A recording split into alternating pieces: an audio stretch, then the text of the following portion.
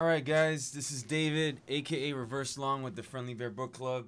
Now I'm gonna go into, today we're gonna cover all of Steve Nison's books. I have three of his books, in my opinion the most important ones, of the Japanese Candlesticks, and yeah, let's start that. Okay, so this we're gonna cover. Okay, so the Japanese Candlesticks, I have the Japanese Candlestick Charting Techniques book. It's a must. You know, the thing is too that I've seen this one online. I've seen this one online for free. You know, they have it as a PDF. You know, like you want the hardcover. I like physical books. I don't mind spending money on books, but you know, in the beginning though, I did my first version of it was a PDF version.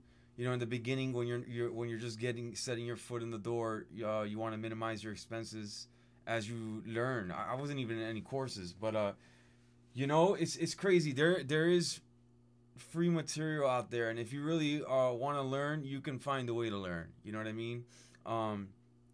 Too many times people come to me online on Twitter, Instagram, or Profitly, whatever, and I give them these free things to go over. I say, hey, when you're done with this, come back. And they don't even complete the free stuff, you know. So people don't value stuff that they don't pay for. It's like paper trading, you know. You gotta have skin in the game. So I don't know, but it's out there for free, just like Tim's book, An American Hedge Fund, is there for free, you know. So these are quality books, and you should learn them. You know, the thing about candlesticks too, candlesticks are a must. You gotta know candlesticks. You know what I mean? I don't go super hardcore with them, but I know my candlesticks. I know my technicals. You know what I mean? That's something you gotta have down. Steve Nison, he's the #1 guy for it. You know what I mean? So like I devoured all his stuff. He has 3 books. Okay, so the one I just mentioned, Japanese Charting Techniques, Candlestick Charting Techniques, Beyond Candlesticks. This one's a little more expensive. This one's I don't think you can find a PDF of this one for free. And finally, the Candlestick Course. This one, I recommend this one third after you complete those 2. And you know, it's like I like to. So I came with an architecture background, you know, and you gotta like use whatever you can relate trading with. You know, go for it. Whatever makes it easier for you. I know like Steven Ducks. He has an engineering background. He approaches trading with an engineering kind of sense. With architecture, the reason why I say that is like, you know, an architect is like the conductor of a symphony. It's like, you know, he has to know a lot about a lot of things. And I like to view trading like that. So I'll take the news. I'll take the candlesticks. I'll take technicals. You know, data, SEC filings. I like to combine all these things and paint a picture in my, as I'm doing it. It's like Tom Brady looking at the plays and putting all the video and everything together all at once while he's getting blitzed. And now he's, you know, that's how I see trading. And so you got to have your candlesticks down, you know. That's like one of the things you got to know. And so I devoured these 3 books. I love them, you know, like they're great. So like the red one, Beyond Candlesticks, it's just like a secondary version of the first one. They're kind of identical. I thought at first it was the same book. I was really confused when I was ordering it at first, like brand new. I was like, is that the same book? I thought it was just one book. But no, this is a totally different one. You know, it covers all the candlesticks. And then the Candlestick Course, this one's great. This one's great. I saw this recently on audio. I was like, how do they have that on audio? But I guess they have it on audio now. You know, this one's great because it's like it quizzes you. It's actually like a course.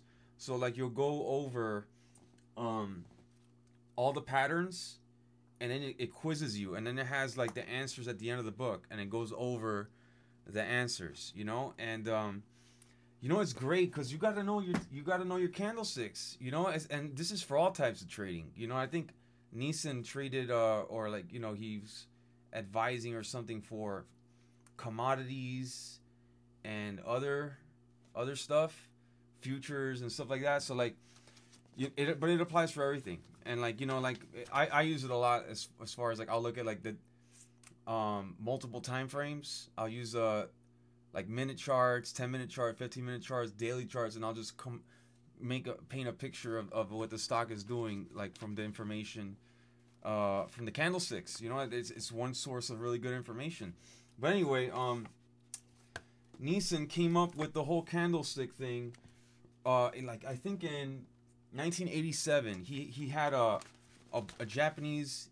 He became acquainted with a Japanese broker. So the Japan was really like there was really they didn't how you say it was really like Japan was isolated as far as their whole trading and all that kind of stuff. And the candlestick, but they were using candlesticks for a long time. For a long time, they used to like all types of trading, even like rice back in the days. They actually used to trade with like physical strings and stuff, like actual candlesticks, like a wick. They came up with the whole candlestick thing because they were trading for hundreds of years.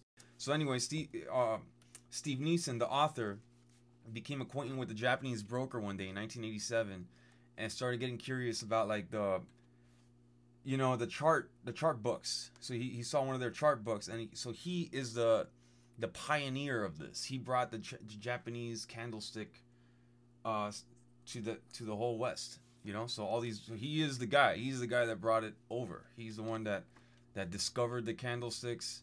So even like the brokers right now, they're all using candlesticks. You know, that's one way you can view the charts is through candlesticks. It's because of this guy, Steve Nison, and yeah, I think he's still teaching actually. So he came up with a whole system of like being a market technician. You can join the association, you can get a test, and you can actually become I don't know the exact term of it, but you can become a certified technician, and then like brokers and stuff like that, they'll hire you to be one of the guys there. So, and I know they have a whole association. In fact, when I was first starting out reading this and I was like, learning, I was like, no, maybe I should get that technician certificate. But no, you don't need any of that. But it's just really cool. You got, okay, so chapter 4, this is the first book. The first book is actually the most important one. So you got like reversal patterns. It's crazy. This is just timeless, It goes over every evening star, hanging man, evening star. It's like, it's just stuff you got to know. It just goes over and over. Harami cross, tweezers, top up. A lot of the stuff you don't like. I don't really need to know for the way I trade, but it's good to be aware of it. And it's just it's like speaking a language. You know what I mean? It's just a lot of stuff. So you just gotta go over it. Go over it. You don't need to become perfect with it. So like any book, you get a few takeaways. So like I got a few takeaways from this, and I just read through the stuff that I don't really need to, that I'm not really too crazy about. I don't really need to know too much. But like right here, I like the gravestone dojis. I use that a lot. I need to, when I see it, I recognize it. I'm aware, and I know how to play it accordingly. So like rickshaw man, I don't really do that. But like spinning tops, you gotta know this stuff. Doji, it solidifies everything. A lot of stuff there, a lot of good stuff. 8 minutes, 2 minutes more. Yeah, I decided to do 3 books in this one. All right, and then and I get all my books used, so it's still expensive. I think this was still like 60, 70 bucks, 100 bucks, something like that. But totally worth it. I like, it's for the collection too. This is like timeless books. Like they're not gonna, and you can always refer back to them, like I'm doing right now. I just flip through them. And this one just goes further in depth than the first one. Congestion band. You gotta know that. Oh yeah, I missed it. But when he got introduced by the Japanese broker, the way, so like the Japanese broker was like, oh look, a window. So a window is like an open spot in between, like from the gap up or whatever.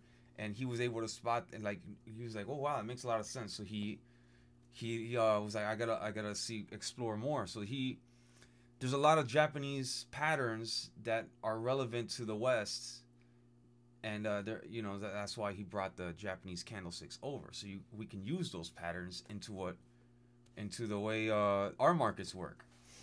So very interesting. The course book was my favorite one. After reading this, so I've read the other two like a couple times. It's really, and then the rest is just like reference. But the course book is great because like you get to see your score and see, okay, do I really know this stuff? And you quiz yourself as you go. Very simple book, very straightforward. It's light. You can take it anywhere and like study it. You know, good stuff. Good stuff. But yeah, you gotta check out Steve Nison. What else do I got over here? Any notes? Oh, it's translated in 11 languages. He has an MBA in finance and investments.